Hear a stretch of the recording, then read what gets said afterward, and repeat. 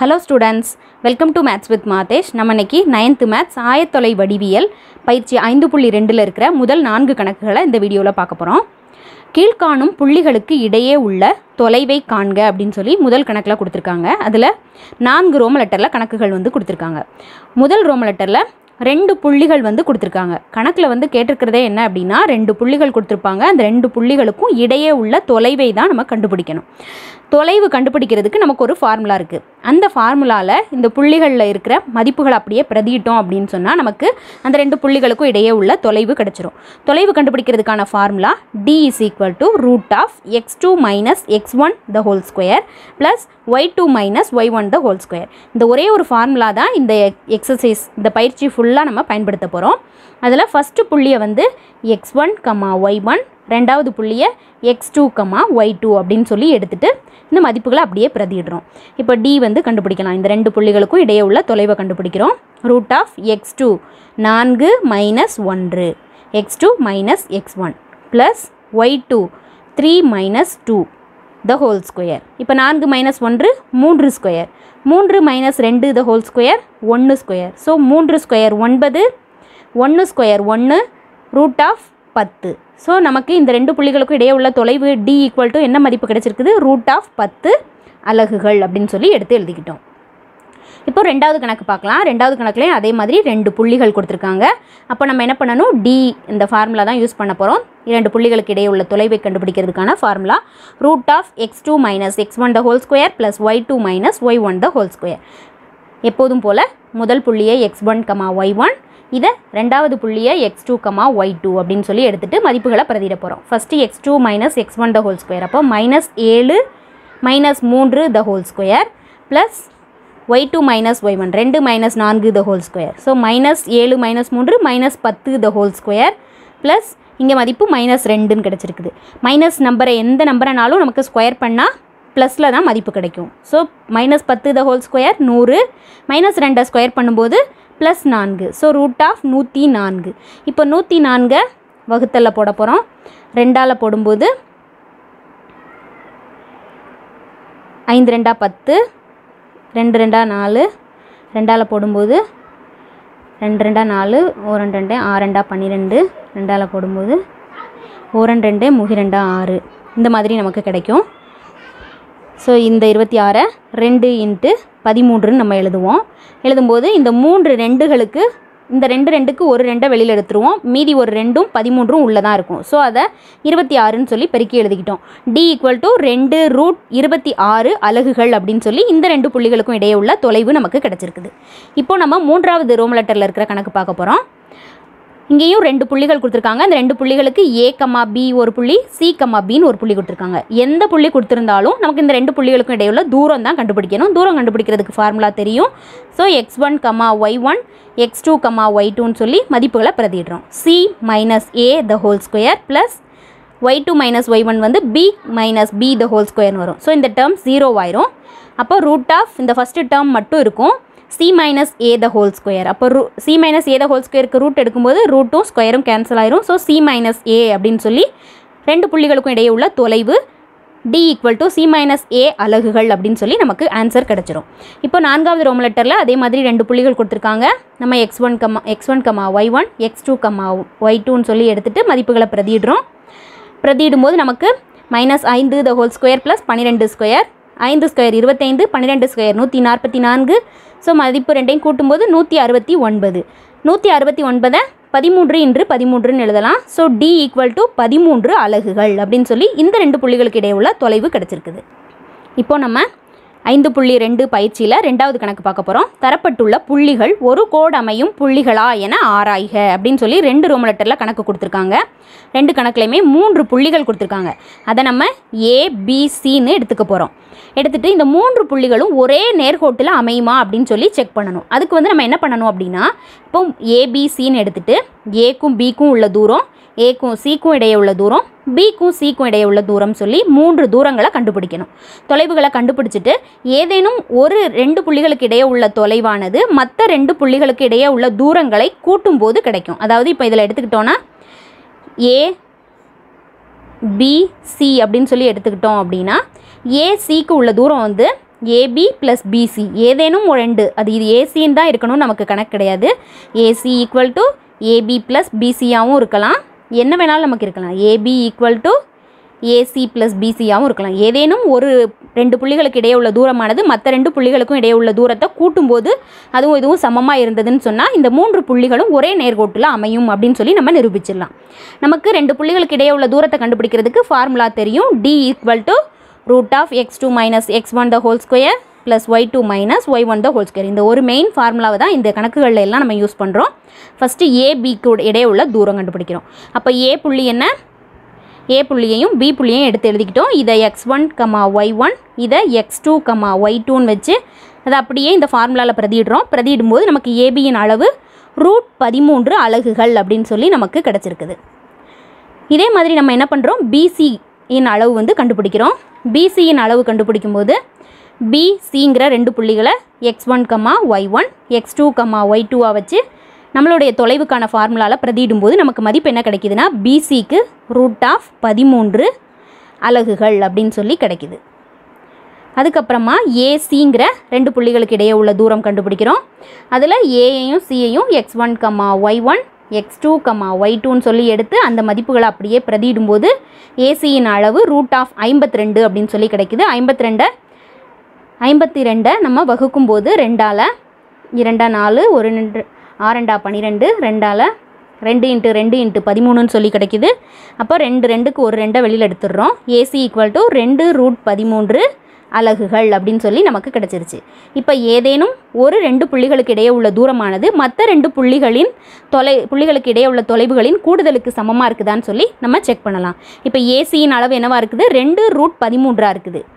AB மற்றும் பிசியின் அளவு √13 சொல்லி இருக்குது. அப்போ a c equal to AB plus பிசின்னு நமக்கு இருக்குது.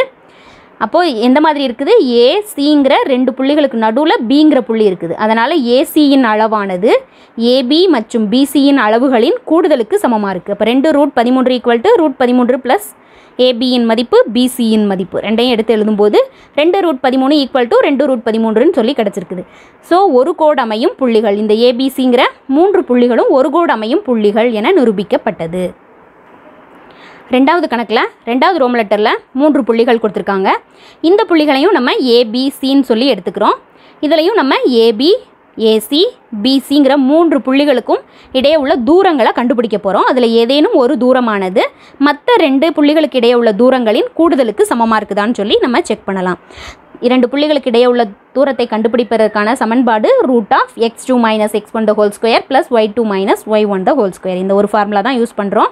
ஃபஸ்ட்டு ஏபிங்கிற இந்த 2 புள்ளிகளுக்கு இடையே உள்ள தூரத்தை கண்டுபிடிக்கிறோம்.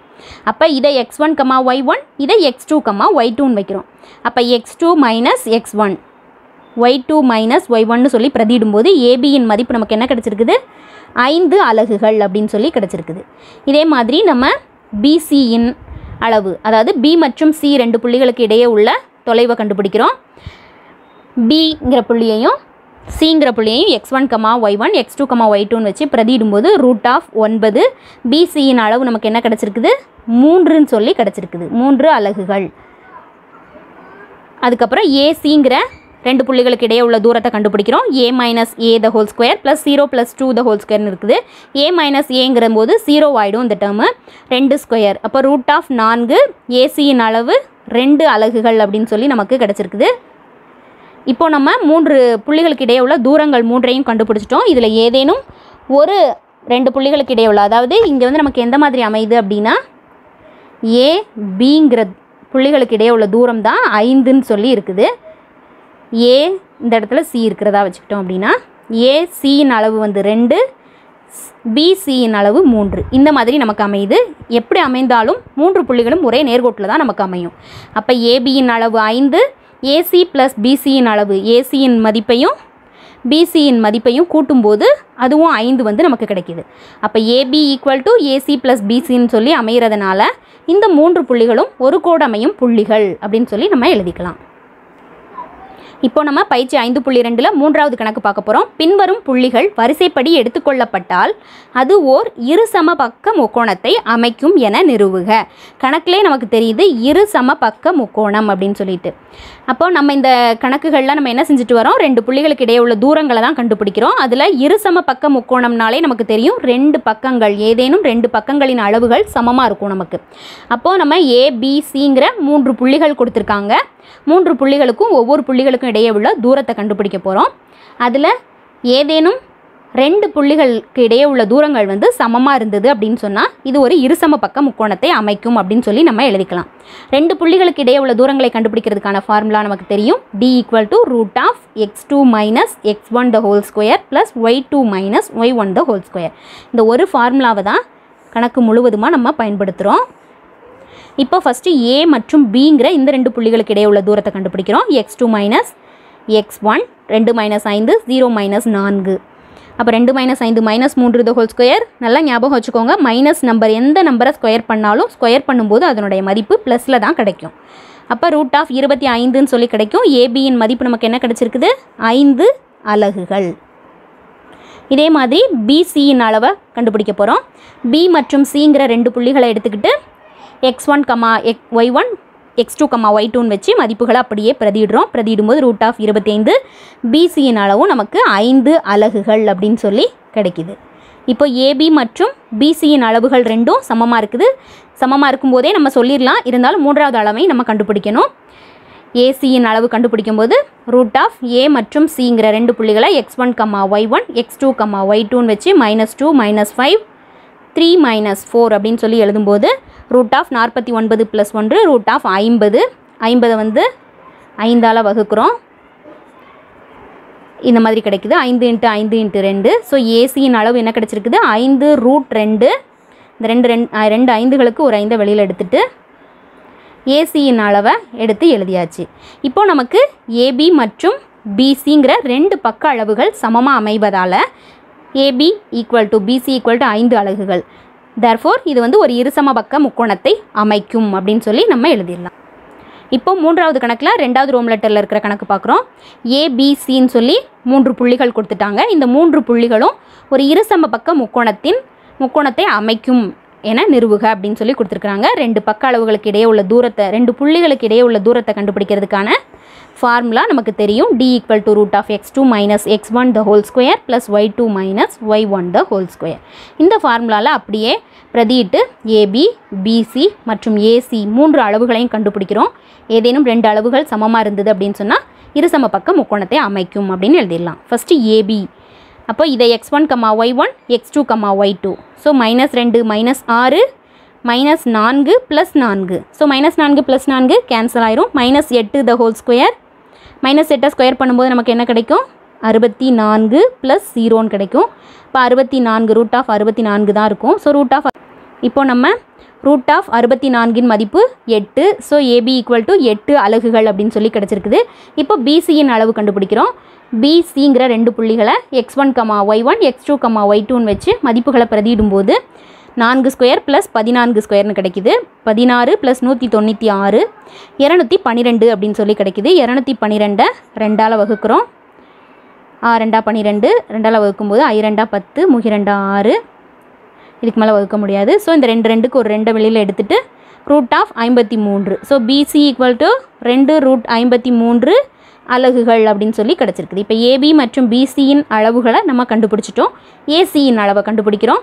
ஏ மற்றும் சிங்கிற ரெண்டு புள்ளிகளை x1, y1 x2, y2ன்னு வச்சு ஏசியின் அளவை கண்டுபிடிக்கிறோம். ஏசினா என்ன அர்த்தம், ஏ மற்றும் சிங்கிற ரெண்டு புள்ளிகளுக்கு இடையே உள்ள தூரம். ஸோ 2 - 6 -10 + 4. ஸோ இதுக்கும் அதே மாதிரி 212ன்னு வருது. 212 வகுக்கும்போது 2√53 அலகுகள் அப்படின்னு சொல்லி நமக்கு கிடைக்கிது. இப்போ நமக்கு ஏதேனும் ரெண்டு பக்கங்கள் சமமாக இருந்தால் இருசம பக்க முக்கோணத்தை அமைக்கும். ஸோ பிசி மற்றும் ஏசியின் அளவு 2√53 அலகுகள் அப்படின்னு சொல்லி சமமாக இருக்கிறதுனால இந்த 3 புள்ளிகளும் ஒரு இருசம பக்க முக்கோணத்தை அமைக்கும் அப்படின்னு சொல்லி எழுதிக்கலாம். இப்போ பயிற்சி 5.2ல் 4வது கணக்கு பார்க்க போகிறோம்.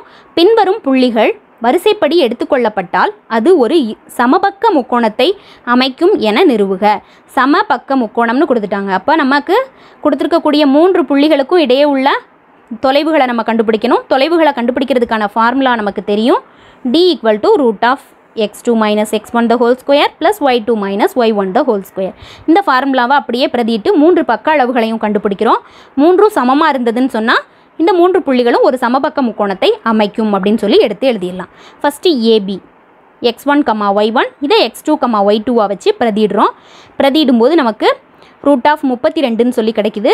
32 2ஆல் வகுக்கும்போது 16, 2ஆல் வகுக்கும்போது 8, 2ஆல் வகுக்கும்போது 4, 2ஆல் வகுக்கும்போது 2. ஸோ இந்த 2 2க்கு ஒரு 2, இந்த 2 2க்கு ஒரு 2. ஸோ 4ன்னு வெளியில் வந்துடும். 4 ரூட் 2 அலகுகள் அப்படின்னு சொல்லி ஏபிங்கிற பக்க அளவை நம்ம கண்டுபிடிச்சிருக்கோம். இதே மாதிரி பிசி மற்றும் ஏசி பக்க அளவுகளை கண்டுபிடிக்கிறோம். பிசி பக்க அளவை கண்டுபிடிக்கிறதுக்கு பிசிங்கிற 2 புள்ளிகளை x1, y1, x2, y2 வச்சு இந்த சமன்பாட்டில் அப்படியே பிரதியிடுறோம். பிரதியிடும்போது -2 ரூட் 3 + 2 த ஹோல் ஸ்கொயர்னு சொல்லி கிடைக்குது. இங்கே +2 ரூட் 3 + 2 த ஹோல் ஸ்கொயர் இருக்குது. ஸோ இதுக்கு நம்ம என்ன ஃபார்முலா யூஸ் பண்ணுவோம்?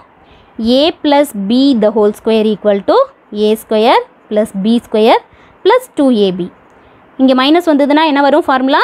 a - b the whole square equal to a square + b square - 2abங்கிற இந்த ஃபார்முலாவில் அப்படியே பிரதியிடுறோம். பிரதியிடும்போது இங்கே -8 ரூட் 3 இங்கே +8 ரூட் 3ன்னு கிடைக்கும். ஸோ அது ரெண்டும் கேன்சல் ஆயிரும். இந்த 4 நம்பரையும் கூட்டுறோம். கூட்டும்போது ரூட் ஆஃப் 32 அப்படின்னு சொல்லி கிடைக்குது. அப்போ பிசியின் மதிப்பு நமக்கு என்னென்னு கிடச்சிருக்குது? 4 ரூட் 2 அலகுகள். ஸோ ஏபி மற்றும் பிசி பக்க அளவுகளை கண்டுபிடிச்சிட்டோம். இனி ஏசி பக்க அளவை கண்டுபிடிக்கிறதுக்கு ஏ மற்றும் சிங்கிற 2 புள்ளிகளை x1, y1, x2, y2 பிரதியிடும்போது இந்த இடத்துலையும் இதே ஃபார்முலா தான் நம்ம யூஸ் பண்ணுறோம். a + b the whole square, a - b the whole square ஃபார்முலாவை யூஸ் பண்ணும்போது சேம் அதே தான் நமக்கு ரூட் 32. ஸோ 32 வகுத்தல் போடும்போது நமக்கு ஏசி ஈக்குவல் டு 4 ரூட் 2 அலகுகள் அப்படின்னு சொல்லி கிடைக்குது. இப்போது நமக்கு பார்க்கும்போதே தெரியுது ஏபி, பிசி மற்றும் ஏசி மூன்றின் அளவுகளும் 4 ரூட் 2 அலகுகளாக இருக்கிறதுனால மூன்றுமே சமமாக இருக்கிறதுனால இந்த 3 புள்ளிகளும் ஒரு சமபக்க முக்கோணத்தை அமைக்கும் அப்படின்னு சொல்லி எழுதிக்கலாம். இப்போ 4வது கணக்கில் 2வது ரோம் லெட்டரில் கொடுத்துருக்கிற கணக்கு பார்க்க போகிறோம். ஏ ரூட் 3, 2, பி 0, 1, சி 0, 3ன்னு சொல்லி கொடுத்துருக்காங்க. இந்த 3 புள்ளிகளும் சமபக்க முக்கோணத்தை அமைக்கும் அப்படின்னு சொல்லி நம்ம நிரூபிக்க போகிறோம். அதுக்கு 3 பக்க அளவுகளை கண்டுபிடிக்கிறதுக்கு 2 புள்ளிகளுக்கு இடையேயான தூரத்தை கண்டுபிடிக்கிறதுக்கான formula d equal to root of x2 - x1 the whole square, y2 - y1 the whole ஸ்கொயர்ன்ற ஃபார்முலாவை பயன்படுத்தி ஏபி, பிசி மற்றும் ஏசி அளவுகளை கண்டுபிடிக்க போகிறோம். ஃபஸ்ட்டு ஏபி, அதில் ஏபிங்கிற 2 புள்ளிகள் எடுத்துக்கிட்டோம். x1, y1, x2, y2ன்னு வச்சு ஏபியின் அளவை கண்டுபிடிக்கிறோம். 0 - root 3 + 1 - 2. So root 3 - root 3 the whole ஸ்கொயர்னு நமக்கு கிடைக்கும். அதை ஸ்கொயர் பண்ணும்போது ரூட் நமக்கு வெளியே போயிடும். மைனஸ் வந்து ஸ்கொயர் பண்ணும்போது ப்ளஸ் ஆயிரும். So 3 + 1 - 2 the whole square -1 the whole ஸ்கொயர்னு கிடைக்கும். இதில் நமக்கு என்ன கிடைக்கும்? Root of -root 3 the whole square plus -1 the whole ஸ்கொயர்னு சொல்லி கிடைக்கும். அப்போ இதை ஸ்கொயர் பண்ணும்போது ரூட் கேன்சல் ஆயிரும். மைனஸ் ஸ்கொயர் பண்ணும்போது ப்ளஸ் ஆயிரும். ஸோ இது 3 ஆயிரும், இது 1 ஆயிரும். அப்போ கூட்டும்போது AB equal to root 4, root 4க்கு வெளியில் எடுக்கும்போது 2 அலகுகள் அப்படின்னு சொல்லி ஏபியின் அளவு கிடச்சிருக்குது. இதே மாதிரி பிசியின் அளவை கண்டுபிடிக்கிறோம். x1, y1, x2, y2ன்னு வச்சு பிரதியிடும்போது 0 - 0, 3 - 1, 3 - 1 2 ஸ்கொயர், பிசி ஈக்குவல் டு 2 அலகுகள் அப்படின்னு சொல்லி நமக்கு கிடச்சிருச்சு.